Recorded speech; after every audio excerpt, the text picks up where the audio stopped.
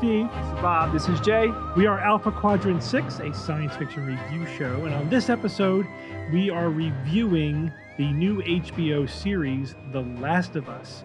The first 3 episodes have dropped for season 1. So we wanted to give our recommendations. Is this now a new franchise that you should get invested in?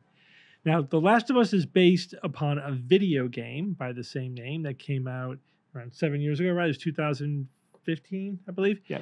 And so this is part of the genre of video game-based TV series or movies. Mm-hmm. So we'll start with overall impressions.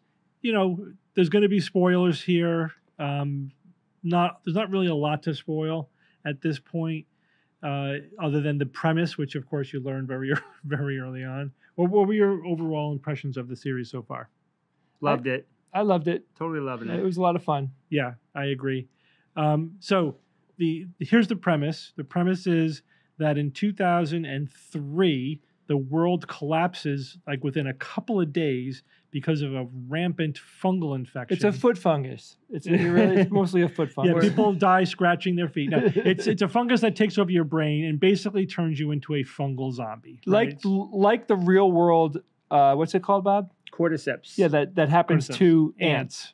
Yeah, but we're ants in this scenario. Right. It's Ophiocordyceps universalis. No, it's not universalis. Whatever, it's one of those. It's cordyceps. So it's straight up a fungus that in the show, of course, mutates because the world has warmed. Mm-hmm. Right, because global warming. Right, cordyceps cannot infect people. People are too warm, so they don't infect us. The idea here is that it did mutate and it can infect us, and it takes over people just like the way cordyceps takes over insects and spiders and things, basically causing them to essentially find a tall place, hunker down, and then it just takes over and spores are released, which is spread the spores. So it's taking over the bodies though, which is why they selected cordyceps. Because when I was watching this and I realized that there was cordyceps, I was like, why cordyceps? They already did that with the Girl with All the Gifts and the prequel. That's already been done. But I realized very quickly that they picked it because it's so like amazingly horrific because it actually can take over bodies and make them do stuff. That's the real draw. Even though it's not likely, it's not likely to mutate enough. Because the problem is that the way they show cordyceps in the show, it's the way that's transferred by mouth tendrils, right? Yeah. The tendrils that very come out. creepy. That's very very creepy and also bites, but that's not how fungi. There's 3 ways to pronounce that word apparently. Okay. Fungi, fungi. So I'm going to say fungi. Fungi don't really do that. Think of athlete's foot. It's like it's surface contact. That's how you really catch it. Some are airborne, which makes the game more accurate. Right. 'Cause in the game, just to clarify, in the game, there are areas where the spores are in the air, and the characters in the game have to put on gas masks, like the filtered masks, in order to travel through those areas. It's far creepier when you see those tendrils coming out of the mouth. That is freaky as hell. Yeah. But also the chance of cordyceps mutating to such a degree where it can also do what it does in the show in terms of what are some of the examples I wanted to use. It takes over your muscles and actually can control your body. Yeah, but it also is warm enough. It could survive. It could get past your immune system, which is another thing. And it also, while it's mutating that much to do that, it's also controlling your mind, which the chance of that happening is it's not impossible. But it's much more likely. The thing is, it's much more. Don't be afraid of that. This is what you should be afraid of are the fungal infections that kill people, that already can infect us, already kill people.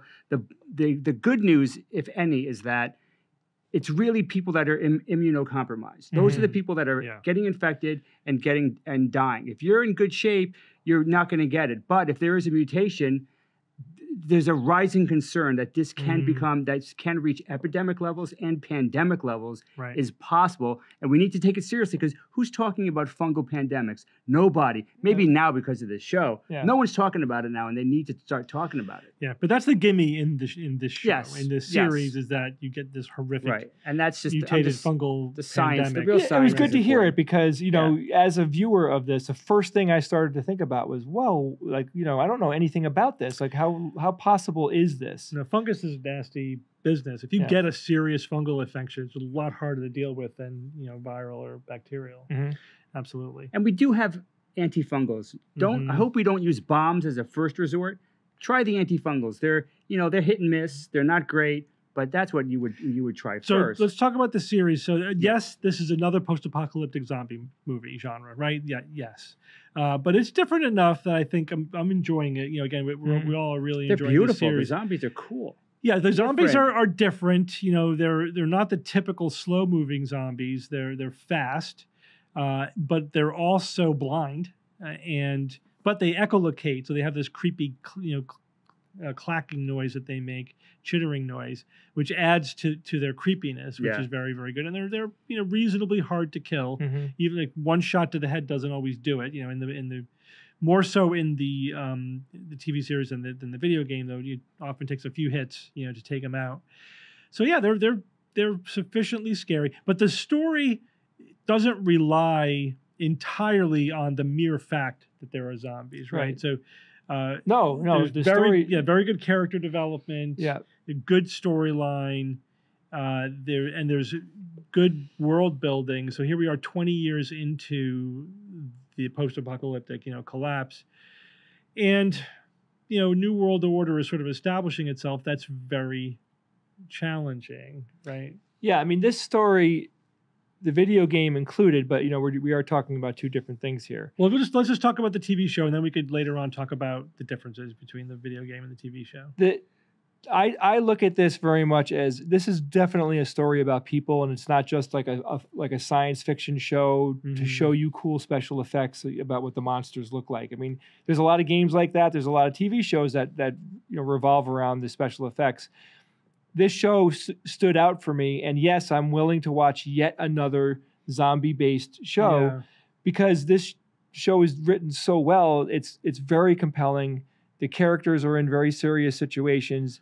It is a very serious show. Mm-hmm. It isn't taking it lightly. There is no humor. Stakes in this are show. high. Stakes are high, and you people feel are it. desperate. Yeah, you feel. And so part of the setup is that the government is doing what they can to keep the survivors alive, but they have turned into an authoritarian dictatorship basically, and they're brutal. So this is again good video game setup because everyone basically is against you. So we have the government, can't really trust them. They're happy to murder people if it increases the survival of whoever they think they can save. There are the terrorists, the Fireflies. They've already alluded to raiders. If you go outside the protected zones, and slavers. Yeah, raiders, slavers, and of course the zombies themselves. So there's a lot of, and there's going to be some preppers out there too, right? Yeah. So there's a lot of potential, enemies out there to contend with. Again, a very good setup for a video game because you need a lot of things to shoot at, right? But it also works really well, in the TV show because our plucky heroes have, there's them against the world. They've made it very clear in this show. First of all, people get killed, and you can almost see. Shit. Sorry, Ian. I got to do something about that. Yeah. Okay. What's happening? Switch, Okay, I'm gonna mute this. That's fine. I had to have Ian on my phone. Is your sex toy all charged up? Is that what that was for? So I'll have to cut to this. Yeah, So do a camera change. I'll start my. Yeah, do a camera change if you remember where you were, Ian. You did? Okay. So this show is great because, like you said, Steve, the stakes are high. There is an abundance of, visceral fighting, and there's death comes easy, and the people who are delivering the death and viewing the death seemingly don't care. They're numb at this point. They make it very clear early on that that 20 years on, again, people, these are the survivors, these are the last of us, right? These people are, not only are they tough, but they are emotionally numb. Yeah, they've been through it. And hard-edged, because they know that any day can be their last.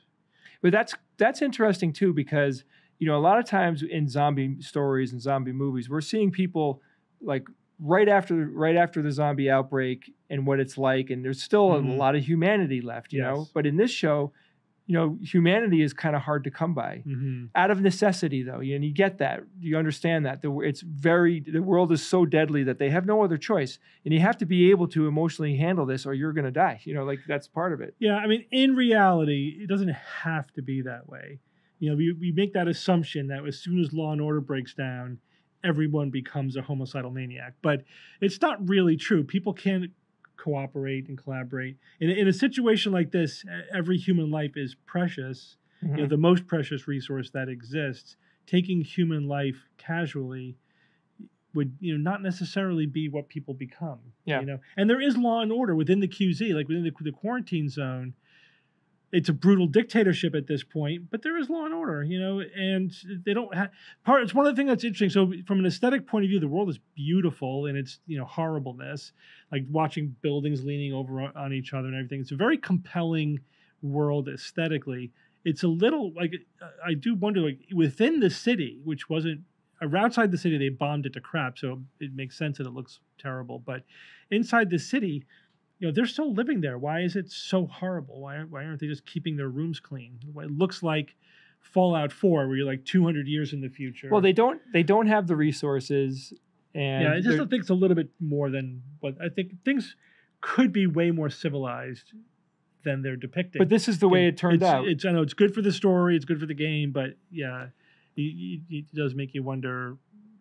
Think about, like, would it be that bad? Would it really be so horrible inside a protected city?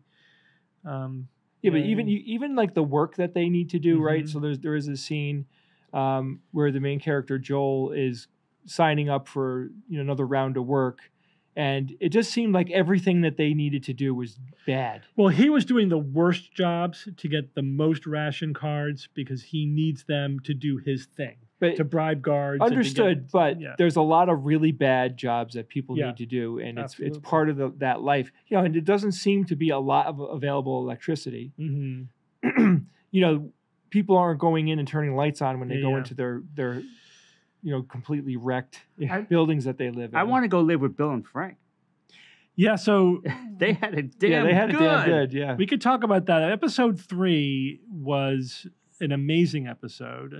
It was wonderful. As an isolated episode, it's getting a lot of reviews, and so we spend almost an entire episode with a prepper and his his lover and eventually husband as they build a life together in the apocalypse, and it was very sweet.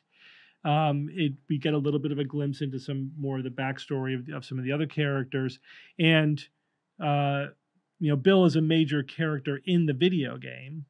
Major? Well, I mean, he's a resource for the player character. A resource. Yeah. We could click over because it is this to like the comparing the video game to the TV show. Episodes 1 and 2 were almost scene for scene. Yeah, it was pretty damn accurate. In terms of the real core plot. In the video game, there's a lot of sequences which are gameplay. They're not really pushing the plot forward, and obviously they sort of skip over those or rework them in the TV show. But in terms of like a lot of the major scenes, the cut scenes, that really push the plot forward in the game were pretty much identical. Definitely. In the TV show until you get to episode 3, which makes sense for a couple of reasons. So first of all, you go away from the main characters, which of course in the video game you're always first person with the main character by definition. But yeah, and you get the perspective and the backstory of Bill and Frank, and so that was a departure. And then the other big departure, which is I think something that's a little controversial among hardcore fans of the game, this is definitely a spoiler, is that in the game, Frank dies and Bill is now this like grumpy, prepper, post-apocalyptic guy who is a contact for the player, Joel. And in the TV show, Frank and Bill die together. Yeah. So they kill off the character before you even get to that point in the storyline where Joel would be meeting up with him.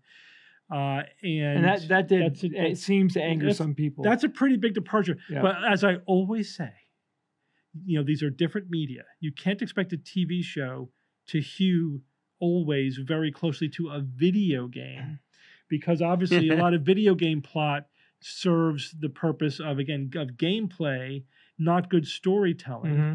Obviously you can do both, but you make different compromises. And so, yes, there's going to be differences. This was great storytelling. I think this is a perfect example. Episode 3 was great storytelling. In fact, they had to depart from the video game to get there. Right. I totally agree, Steve. There's a lot of things to be said about, having source material and then a TV show or movie is made. And then, a lot of people do get upset because there is always a translation of the material when you go to the screen, right? Mm-hmm. Sometimes it's done well, sometimes it's not done well. We can give examples of all those. But in this case, after knowing and seeing the video game and finally getting to see the TV show, I think what they did, all the changes that they made make perfect sense. Good. And this is a case changes. study on what needs to be changed in order to turn it into a TV or a movie. There, like Steve was saying, there's a lot of times in the video game where the character is literally just doing stealth moves and all this stuff. Like, you can't do it. TV show can't do that, of course. Right. And also, violence serves a different purpose in the game than it does in the TV show. In the video game, violence is the gameplay. It is what you're doing. You're the source of a lot of the violence. That's the fun for the player. You're going, I have to kill the bad guys. In the TV show, the character of Joel can't be as violent as a player in a video game, right? I mean, you just have to say that at the outset. And there seems to be more moral implications, right? They're titrating the violence very differently. It's because Joel has to have an emotional arc within episodes and within the season and within the series. And so they actually limited the violence early on. Yeah, they limited on it purpose. It was like you got to the violent things after they happened, and they were kind of waiting until Joel had his little breakthrough moment with the light shining on him, and he pounded that guard guy into a pulp. That was more powerful because it wasn't shooting his way through the entire first episode. Right. And it also connects you to his relationship with his daughter and how that mirrors his which is going to be huge. Relationship with Ellie. So, again, that's good storytelling. They also add things in, like they added and I love this scene. It's such a great scene. Early on in the first episode, when you go to the present time, 20 years after the outbreak, the kid who wanders into the quarantine zone, the officers take him in. They're going through the routine. They test him to see if he's infected, and he's infected. Right. So one guard shows from behind the kid, the red screen showing that he's infected to the guard who's dealing with him. And, so you learn so many things. So first of all, they've done this probably 100,000 times, right? They know exactly what they're doing. They're comfortable with it. They're professional. She doesn't miss a beat, does not reveal anything to the child, just says, we're going to give you some medicine and then we're going to give you your favorite food. It's going to be wonderful. And of course, they euthanize him immediately. Right. They're also like, they don't blink twice about doing that. To them, it's just a job. They have to do it. And then you see Joel sort of carrying the corpse of the child to dump on the fire, to burn him. And he is numb at that point. And so we learn a lot about what society has become in that emotionally powerful but very brief scene. That was completely added. It wasn't in the video game, but that's necessary for really good storytelling. Again, just meeting different needs than what you have in the video game. Well, you want to take as little time as you can to give the viewers as much information as you can, and it also has to be pleasing. There has to be something and compelling, clever and compelling about it. Steve, you mentioned that they show you a lot in a very brief window. They do, but they also tell you a lot unbeknownst to you. Only in retrospect would Yeah. you even know it. For example, did you guys notice that they had these little throwaway lines? Oh, I forgot the birthday cake. Sorry, I forgot the birthday Yeah. cake. Oh, we don't have any pancakes. Sorry. And the daughter is offered like biscuits from the next door neighbor, the people that got infected. Yeah. No thanks. Don't want the biscuits. If they ate any of that, All of those were probably they- a source of infection. they would have Yeah. been infected, and you never even think about it as it's happening. But Yeah. only if you think about it or watch a review show or whatever, will you actually even know that they did that specifically. Yeah, they make they it were pretty- this close to they- getting They infected. make it pretty clear with flashbacks that the fungal infection probably started in the wheat supply, Mhm. got into processed foods, was distributed around the world, and that's why the infection basically spread everywhere. That was just rapidly. a perfect That is storm. so- that would- perfect storm Yeah. of And like, not only infection. that, it makes so much sense. It's very good writing, but it also makes it scarier. Yeah, Because it wasn't like it started somewhere and there's no way to isolate yourself. Like that wheat product, It or was if so it's sudden. wheat, it could be virtually anywhere. yeah, yeah. And the scientist, remember the scientist who said bomb everything?